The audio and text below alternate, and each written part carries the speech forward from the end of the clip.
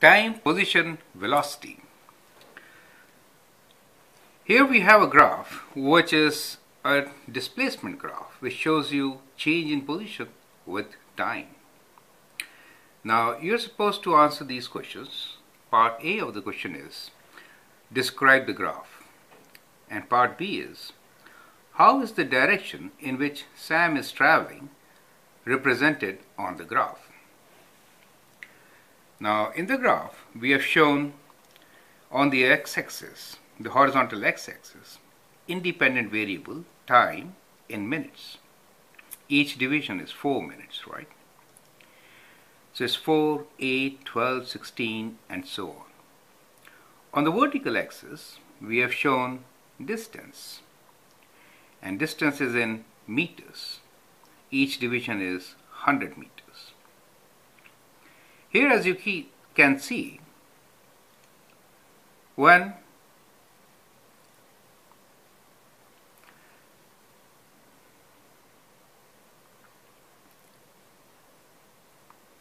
I say describe the graph, then I'd like you to write down a story. And story could be linked to what's written here, Sam walking towards his house. So that is kind of the base of the story which you can use and elaborate, right? You can change this title and write something on your own also, right? So let's go with Sam at present. Sam walking towards his house. Now as you can see, when time is 0, that means initial time, the starting point here is 500 meters away. So the starting point is when time is 0, distance of Sam is 500 meters. And if we assume that Sam is walking towards his house, that means that Sam is 500 meters away from his house to start with. Now at the end of this line, when time is 40, at that time distance of Sam from the house is 0. It means Sam has reached the house, correct? So the story could start with that Sam starts walking towards the house. He is at present 500 meters away, right? And takes 40 minutes to reach the house.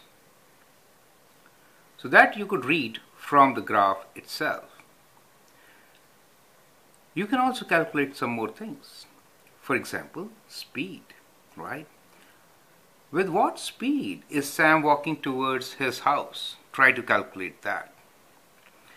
As we saw in the earlier videos, speed is given as change in distance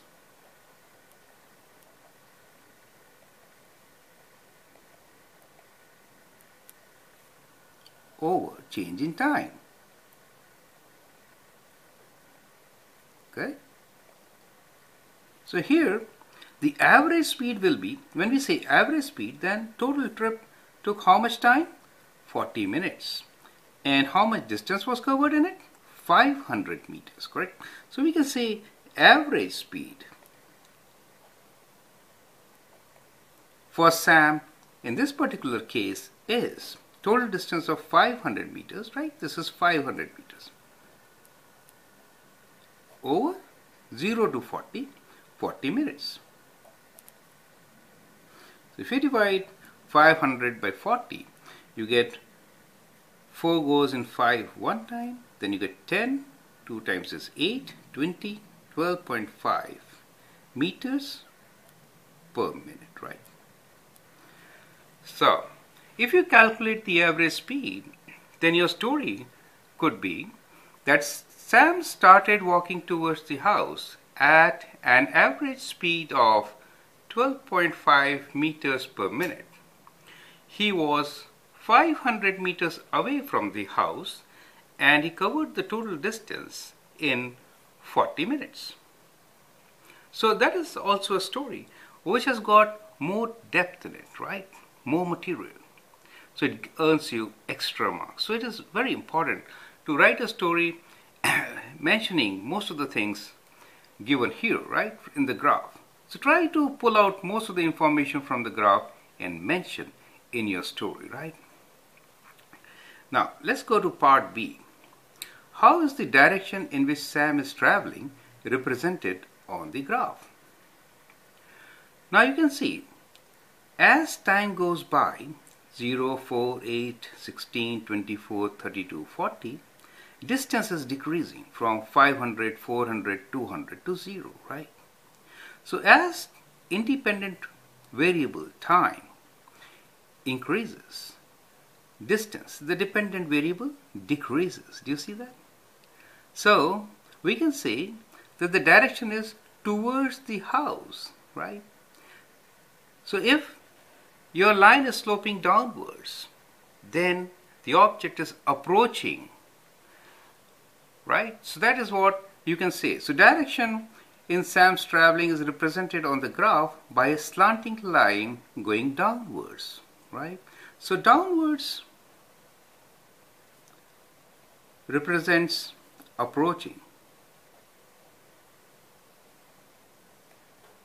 That means in this particular case, you are coming closer and closer to the house as time goes by, right? That is what this negative slope gives you. Now I mentioned negative slope. How do we get negative slope? Let's calculate that out now, right? To find slope from a line, as you know, slope is rise over run, right? So let's consider any 2 points. Okay, so we'll consider, let's say, the starting point. Let me call this A, and a point here, a close by. Let's call this B, right? Now, what is the position of A? The position of A, when I say position, you have to mention, in this case, along the horizontal axis we have time, and along the vertical axis we have distance. So position of A is 0 for time and 500 for distance, right? So let me write this point A as 0, 500. And what is the position for B? For B, time is 8. So 8, 400. Now, we'll say speed between A and B. So I'll use another variable which is called velocity. Velocity gives you both speed and direction, right? Speed is only magnitude. Change in distance over change in time, right? Where both are taken as positive. But in velocity, one could be negative, right? Let's see how, right? So we'll call it V for velocity, and between A and B, so I'm writing small subscript capital AB, right? So from A to B, the velocity is change in distance. So change in distance, we will find difference of distance, right? The second coordinate here mentions distance. The first is time, right? So 400 minus 500. 400 minus 500 divided by 8 minus 0, right? It is important to note that order should be maintained, right? If I write 400 minus 500, I have to write 8 minus 0, right? Sometimes you can also write 500 minus 400. In that case, it will be 500 minus 400 divided by 0 minus 8, right? But it's always better to take the later point first and initial point later, correct? So it is from here to there. So the distance will be that minus this, correct? So in this case, we will use 400 minus 500 divided by 8 minus 0. So 400 minus 500 is 100. So it is 100 divided by 8. And 100 divided by 8 is 12.5 meters per minute, right? You will see this is minus 100 because 400 minus 500 is a negative thing, right? It's not plus 100. Since this is negative, minus 100 divided by 8 will also be negative. So we get negative 12.5. Okay. If you compare it with average speed was calculated as positive. You see, we were talking about speed. So we are only considering the difference, right? We were not considering the order, right? Here it was just a difference, change. But here order is important. So as you see, velocity is negative. A negative velocity here represents a negative slope. So the line is steadily, or it's a straight line going downwards. So whenever there is a line going downwards, we get negative slope, right? And also it represents negative velocity. Now how about if we have considered some other point? Let me consider this point C, right? Now what are the coordinates of point C? Position of C can be written as 24 along the horizontal. So you always see the horizontal first, 24. And along the vertical, it is 200. Now velocity from A to C will be, we can also calculate B to C. So let me calculate this time velocity from B to C, right? So from B to C, B is 8,400 and C is 24,200. So we'll do difference in vertical, that means 200 minus 400. So we'll write 200 minus 400 divided by 24 minus 8. 24 minus 8, right? So 200 minus 400 will give you minus 400, right? And 24 minus 8 gives you 16. Now if you divide 400 by 16 using calculator, you will find this minus and you again get 12.5 meters per minute. Negative. So negative velocity means that the slope is negative and the line is moving downwards. Important thing to see here is it doesn't matter which 2 points you take. If it is a straight line, you will always get the same slope, thereby the same velocity, right? So if I take point D, for example, which is 40 for time and 0, right, for distance. In that case, also I will get the same result. So you can check with any different point, right? So we took A and D earlier, right? If you maintain the order, that is, if you write 0 minus 500, this would be minus, correct? Divide by 40 minus 0 will be plus.